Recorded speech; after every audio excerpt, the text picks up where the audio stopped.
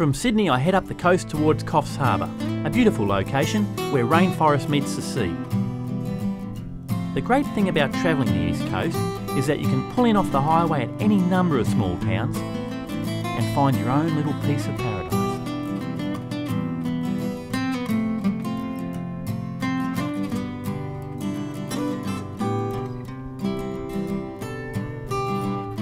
Next stop, Byron Bay, a mecca for young backpackers. Byron was originally made popular by surfers in the 60s. Then came the hippies, and now it's full of well-heeled baby boomers, who I suppose are really just the original surfers and hippies, with a bit more cash. Anyway, Byron still has an alternative vibe to it, and with its sheltered beach, really has been blessed with natural beauty.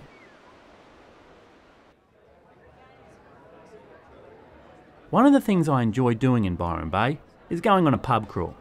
It has 3 pubs all within staggering distance. The Beach Hotel, up by the beach, the Great Northern, in the middle of town, and right next to the railway station, literally, the Railway Hotel. Alright, the names don't show much imagination, but the great thing is, most nights of the week you can catch a variety of top musicians entertaining the masses.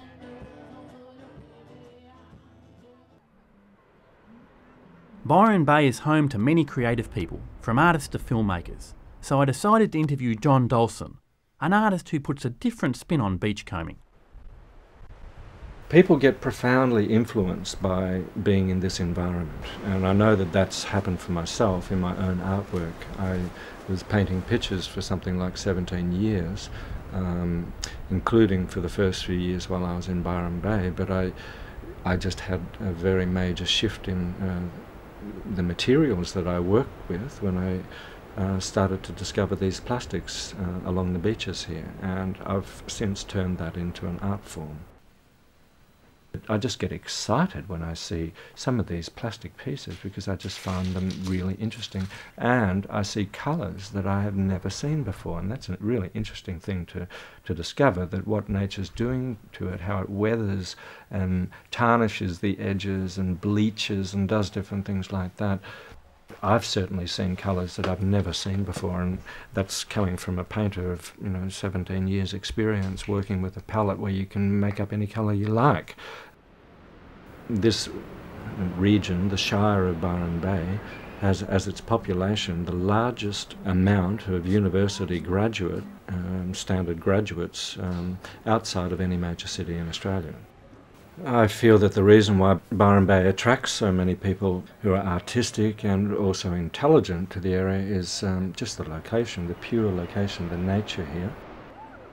It's a very high energy, it's renowned as being in a high energy field area, in that it's situated where some of the magnetic ley lines are crossing under the earth.